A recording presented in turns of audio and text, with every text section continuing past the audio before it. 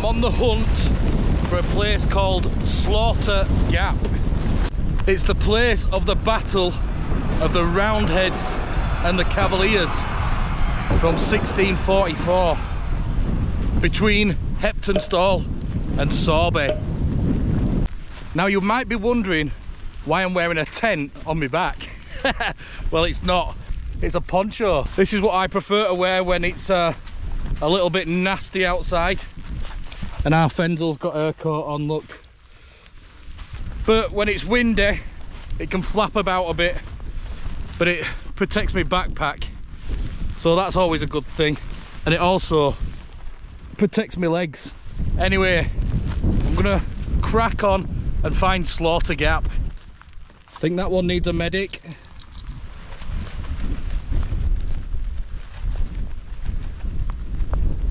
And I've also got some new clobber, including a new tent to show you.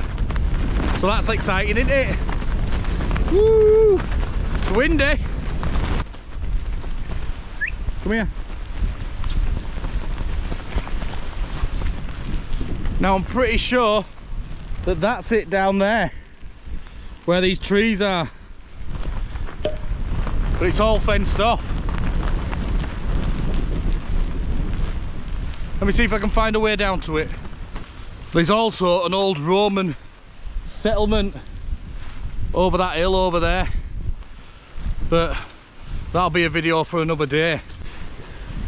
And over there, over the top of these mounds over that, that's an old Bronze Age fort.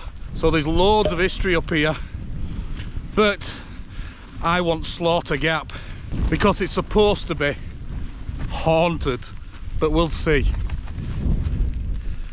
Here we go, look. Could go through the kissing gate, but somebody's left this open bit, looks of it. Oh, it's just open all the time. You can see the remnants of old settlements here, like doorways and stuff. I'm wearing some new boots that I've had on a couple of times in the rain. They're supposed to be waterproof, but I can actually feel water in my left boot already, squelching away.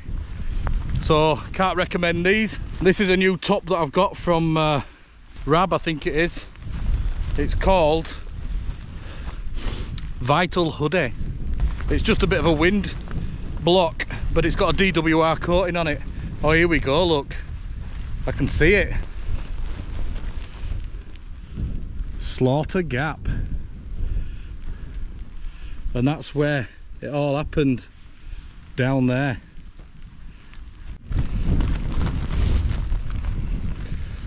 Don't know if I'm going to be at a camp actually down in Slaughter Gap because it's full of sheep and stuff down there, but we'll have a look.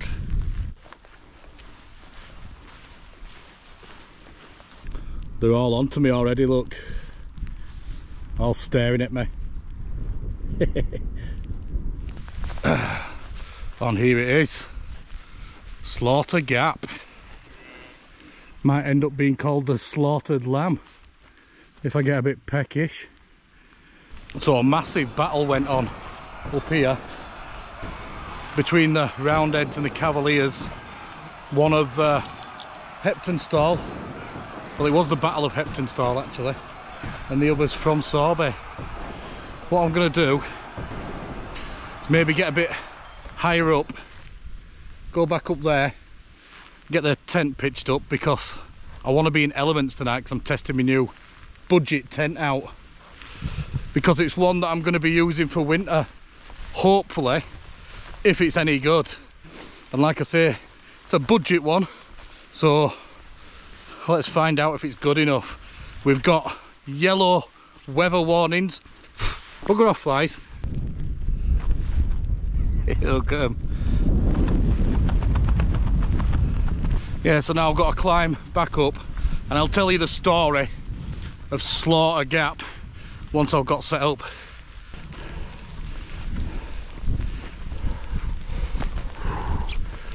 I think getting back up here is going to be more like Slaughter Gap for me.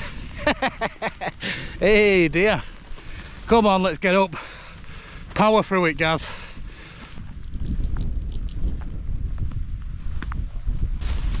This'll do. There it is. Like I say, it's a budget tent, what I'm going to be hopefully using for winter.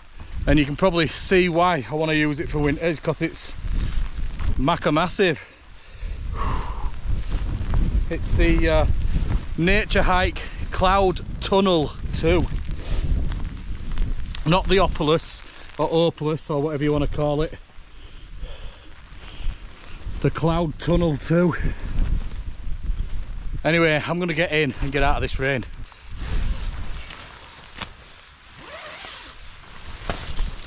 Woo.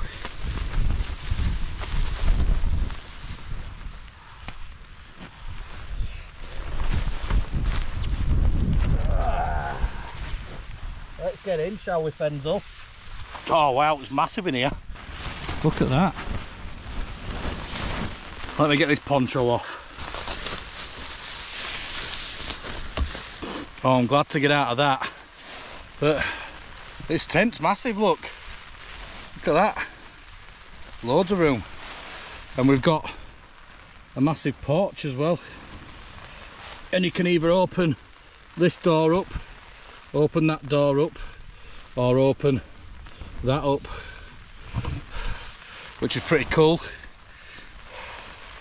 Oh, yucky rain. Had no but it, haven't we, mate?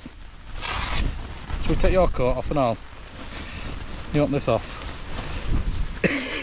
There we go.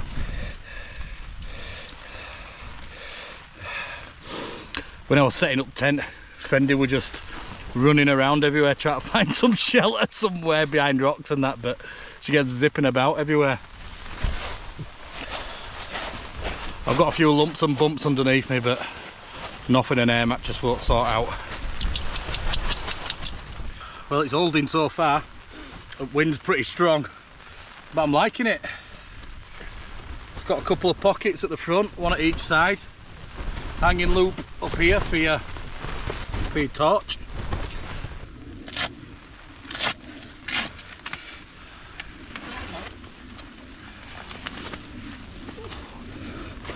Both my socks are wet through, so these Racks trainers that I got from AliExpress that said they're waterproof aren't waterproof. They were waterproof for the first couple of times I used them, but no match for the British weather, I think.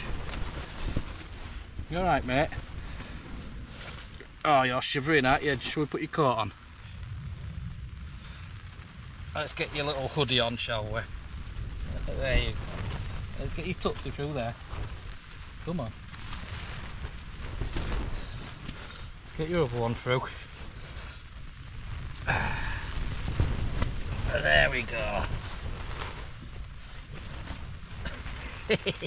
You little hooligan. Ooh. Mwah. I've also got something else for winter. I'll show you them in a bit. It's fairly big in this tent. Look at the big gap you've got between the fly sheet and the inner.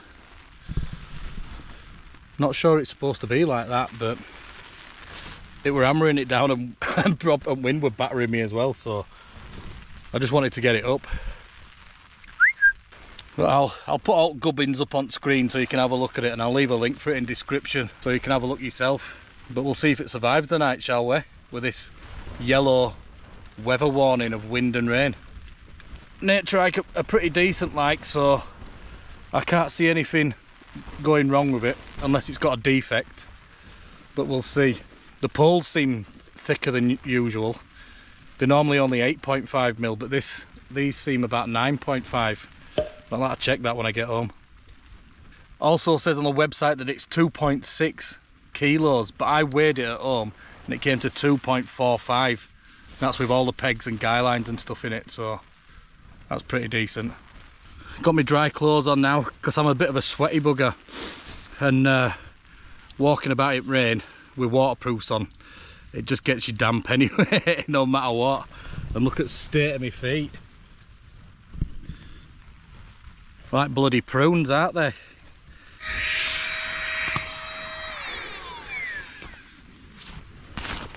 I've had my eye on this tent for a while now. Ever since I saw Gareth and Zoe Wild Camps, I saw it on their channel and I thought, ooh, I fancy me a bit of that. I used to have the Naturehike. Oh, hello mate, I'm coming to say hello. Should we bring your stuff over here? Move that way then. Move your little dinghy. There you go, come up here then. Yeah, I used to have the Naturehike Opulus 3 tent, which is similar to this, but it's a lot bigger, and it was just too big for me. So I wanted something that I could take on my own, but also take the kids in, if that makes sense. So then I sold the Naturehike Opulus 3, and I bought the Naturehike Opulus 2, and that was just a little bit too small, and you couldn't sit up in it. So when I saw this on Gareth and Zoe's channel probably a year ago, I ummed and ahed about whether I should get it or not, and finally did, and I'm happy with it so far. And it's perfect for just these camps when it's absolutely persisting it down, when you're stuck in your tent forever, and also I'll be able to take my kids with it in it. So win-win, innit mate?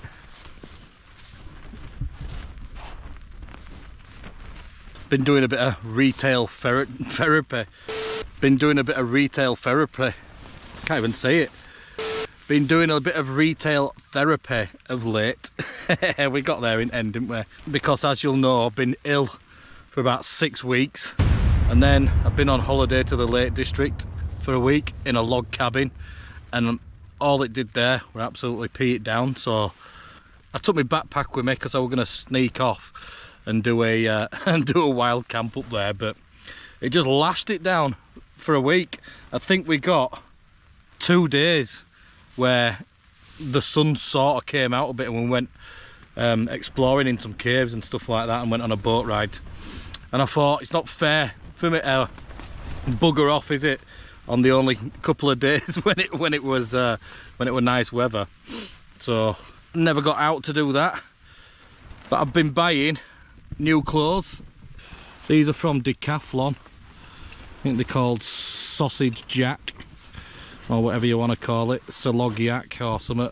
I got 2 pairs of Decathlon hiking pants. I got them, and I got another pair of black ones that are sort of a thinner, stretchier material. They're stretchy as well. I need stretchy ones because I'm a fat knack. But I've got my tights on now, look. I feel like Robin Hood. Hey, look, I've got these.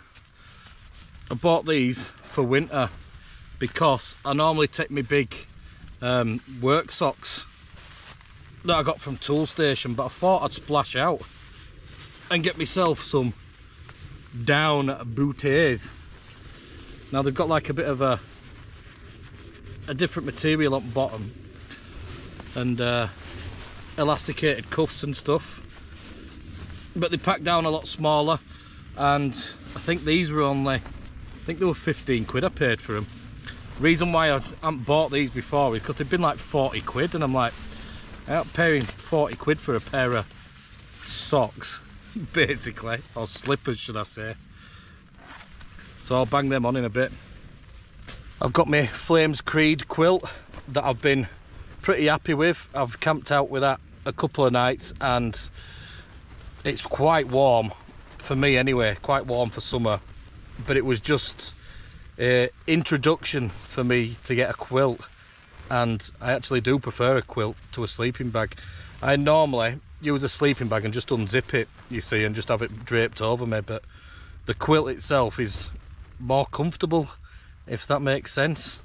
I thought I was going to get drafts and stuff around me, but I really don't, and I don't even use the pad straps and stuff on it either. I'll link everything in the description so you can have a look at it all yourself.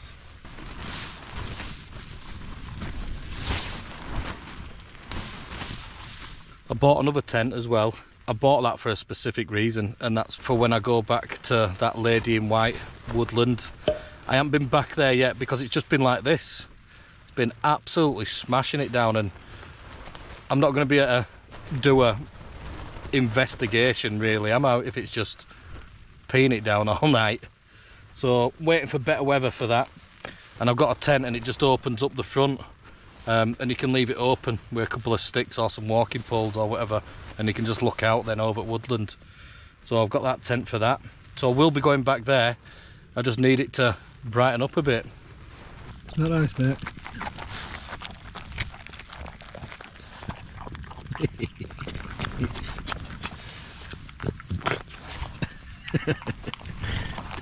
You little piglet.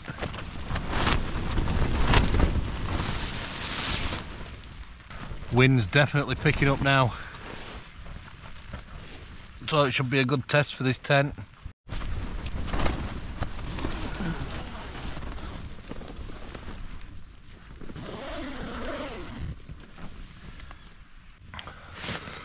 So, it's story time. The Battle of Sorby Bridge and the fate of Heptonstall. On the 4th of January 1644, Major Eden marched a force of 600 men from Heptonstall to Sorby, intending to attack the village of Sorby Bridge at the bottom of the hill. The Royalists defended the bridge bravely in hand-to-hand fighting, but the bridge and 42 prisoners were taken.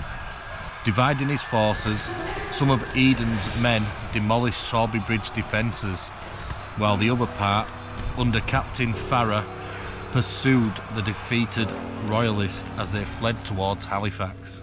But Farrer pursued too far and found himself behind enemy lines. Farrer and his men then attempted to go round the northwest of Halifax via Ovenden Woods towards Ludden and Dean, planning to cross Midgley Moor on the way back to Heptonstall. However, it was difficult terrain for the horses, and the parliamentarians were pursued and intercepted by Royalist cavalry from King's Cross. Farrer decided to make a stand, and fighting occurred on the slope between Hunter Hill and Mixenden Brook at a place in Binshole Clough known as Slaughter Gap. Approximately 100 men were involved in the combat, and eventually the Royalists prevailed, taking 10 prisoners, including Captain Farrer. Those of Farrer's soldiers who evaded capture fled to the safety of Heptonstall, while Farrer and the other captured men were imprisoned in Halifax. At Halifax, 2 of Farrer's captured men were recognised as being deserters from Mackworth's army. They were quickly condemned to death and hanged at the gallows erected near the Halifax gibbet. 2 more of the captured soldiers died from their wounds at Halifax over the following days. On the 9th of January, Sir Francis Mackworth led a force of more than 2,000 men to punish the parliamentarians garrisoned at Heptonstall. Vastly outnumbered, Eden realised that retreat was the only possibility, so he abandoned Heptonstall and retreated towards Lancashire. His route would have taken him through Blackshaw Head, across the Long Causeway and over the moors until they reached Burnley and Colne. Eden and his troops were given new orders to rejoin Thomas Fairfax's main army. Meanwhile, the Royalists marched unopposed from Hebden Bridge into Heptonstall. On the 28th of January 1644, after 7 months of bitter fighting in the area, Mackworth was ordered to completely abandon Halifax, as his force was urgently needed to help oppose the advance of Thomas Fairfax and Oliver Cromwell. So, that's what happened in the Civil War and at Slaughter Gap. Hope you liked that little story. And I think it's bedtime for us now. Isn't it, mate? She's already snoozing. Anyway, good night. Finding it a little hard to get to sleep in this wind.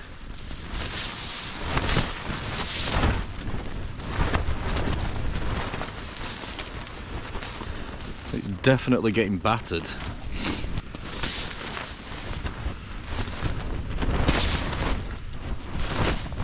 I mean, look at it.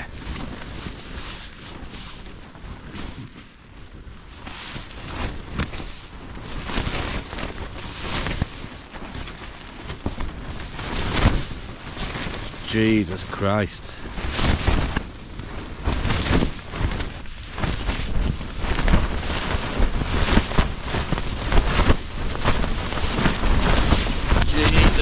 Christ, mate. Woo!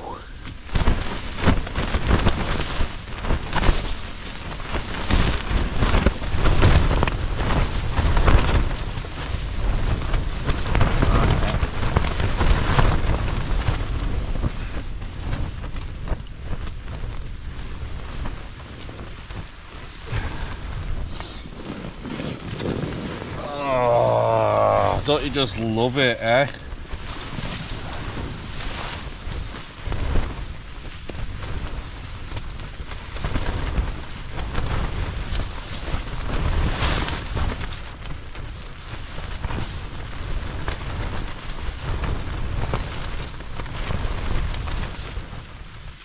Might have to go out and check on guy lines.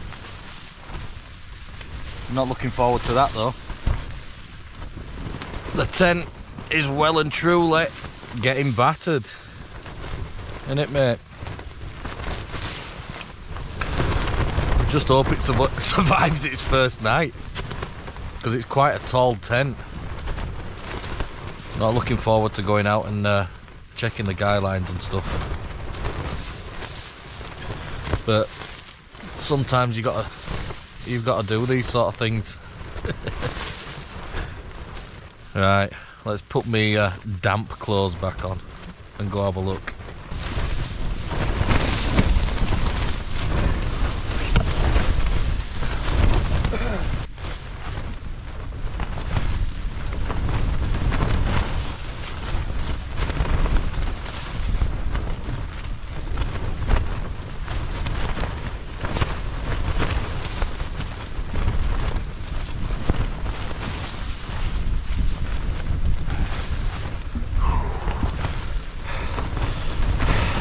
I think that should do it.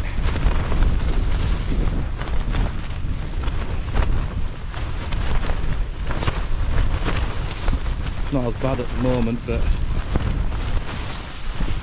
when the wind hits it here, it proper slaps against the inner, and it sounds like someone's smashing tent, you know, slapping it. Twinkly lights are coming out. Right, mate, you coming out for a look? Or coming out for a pee-pee? Eh?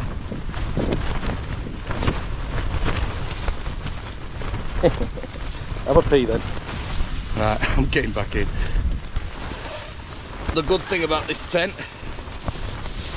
is there's enough room to get changed in it.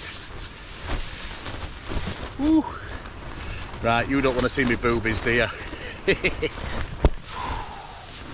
Woo. Cold out there, isn't it, mate?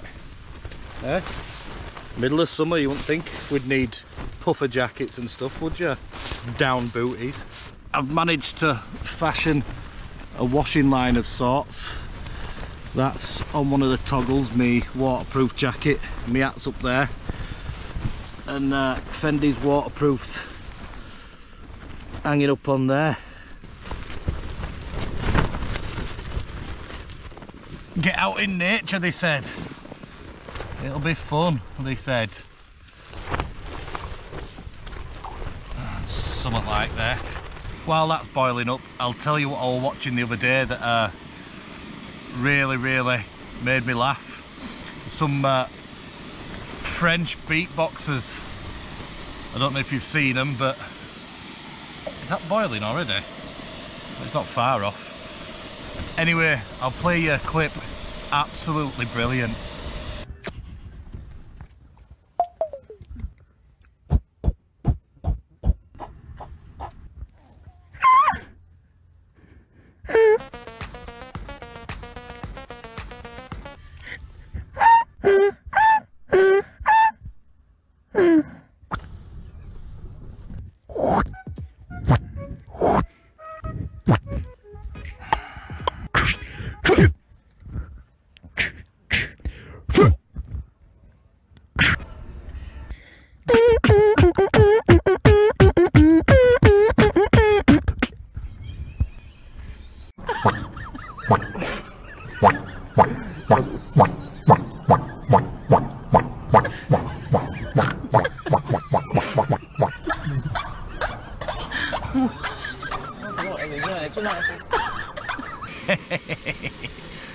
naughty, innit?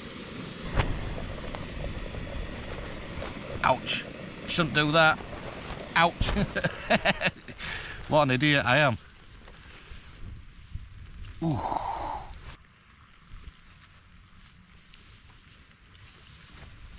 Right, stay there.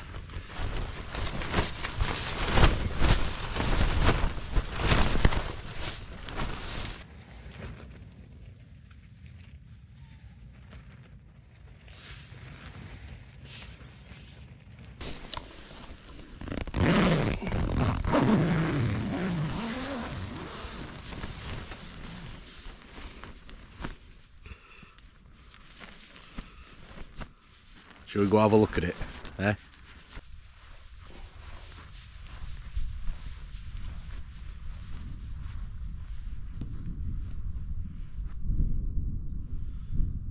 Glorious.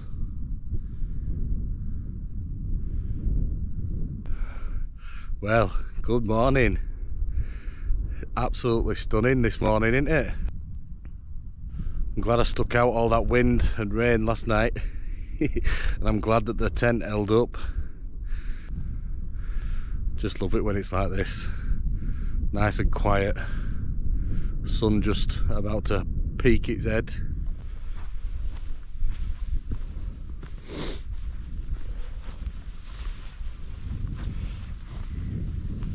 I think next time I pitch it, I'll pitch these guy lines here more to the front and those ones to the back. And that should just take that sag out of there. But yeah, it's done well.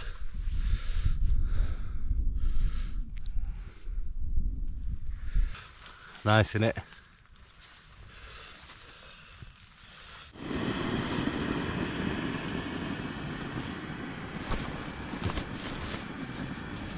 Anyway, that's it from me. I'll leave you with this.